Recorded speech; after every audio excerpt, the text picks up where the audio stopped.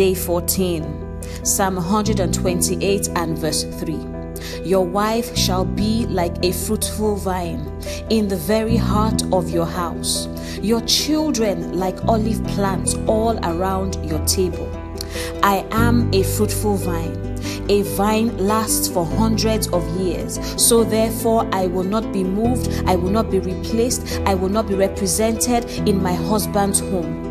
I am bringing forth fruit in the very heart of my husband's home. I bring forth children, as many as we want. I bring forth dignity. I bring forth honor. I bring forth wealth. I bring forth creativity in the midst of my husband's home. Thank you, Lord, because from today I exhibit the character and the characteristics of a fruitful vine.